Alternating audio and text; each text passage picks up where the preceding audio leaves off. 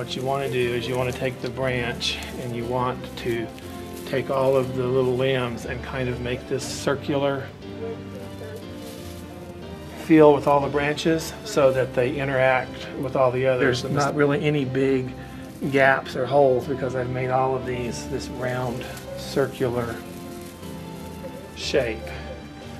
And, I work from the inside of the tree out because that's another thing that people do. They hang everything on the edge, and when you can see through the tree and see, you know, metal branches and big clusters of plug-ins, that automatically makes it look like an artificial tree. So I start with something soft like this gold mesh, and I lay it inside the branches. Colors these days are all over the board for Christmas. A lot of people are using a lot of brown and copper for Christmas. A lot of people use black and silver. From an interior design standpoint, red and green are direct complements on the color wheel. So that means that they work together simply by the theory of color. Using good ribbon is really important. This is 4-inch French wired ribbon, so it's a good ribbon. And the tree's 9 foot,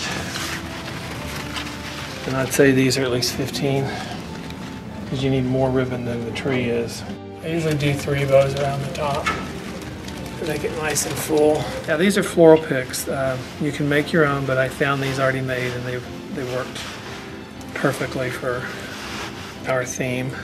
So you just want to fluff them up, make them pretty, and they basically just go in the branch and they'll stay put.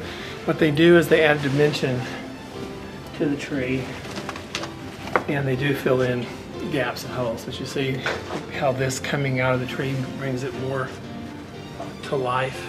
Yeah.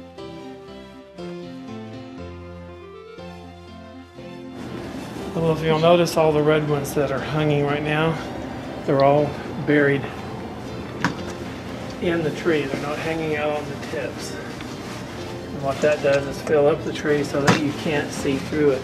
Typically, interior designers pretty much go by the mantra, less is more, except at Christmas time.